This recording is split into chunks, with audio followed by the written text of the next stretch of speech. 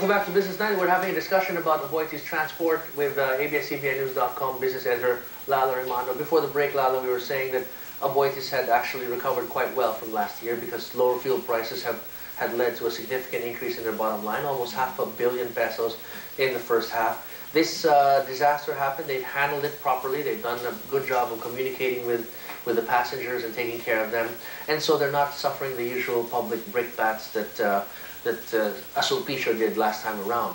But you got to take a look at the bottom line, and as you said, it makes sense for them now to keep it, although they did try to sell it last year.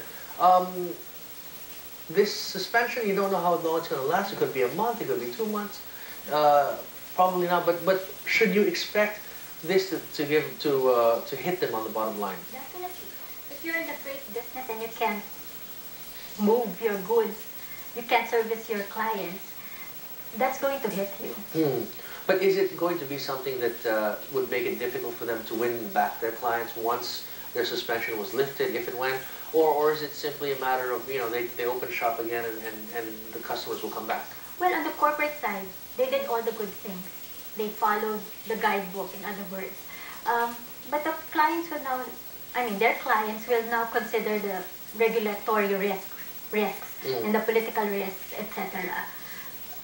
So to your question, they'll see how the government and how the regulators will deal with them. Yes.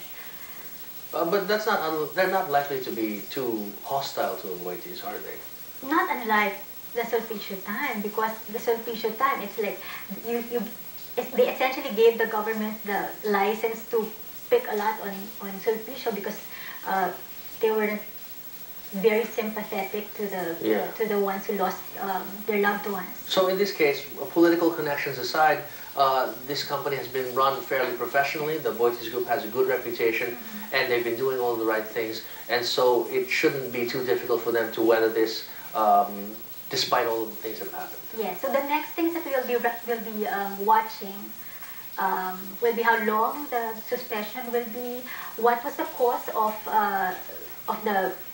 the accident. Was it nature? Was it because of nature, acts of God, or security reasons? Or again, it brings back the memories of 2004 when a terrorist was able to get through their line.